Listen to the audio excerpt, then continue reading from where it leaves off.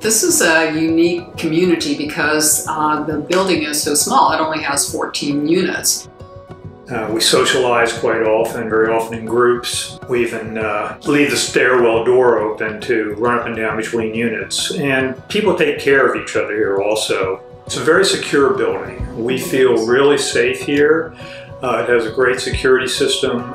We moved here from a detached house not too far away, and we even feel safer here than we did living in that house. You can walk to so many things. There are restaurants nearby, CVS's nearby, the bank, the post office are all just a few minutes walk away. Yeah, and Metro is a real boom. It's only a couple of blocks away. We take Metro to go to the National Airport. If you go into DC, you're just one stop away from being in DC. So it's really well located.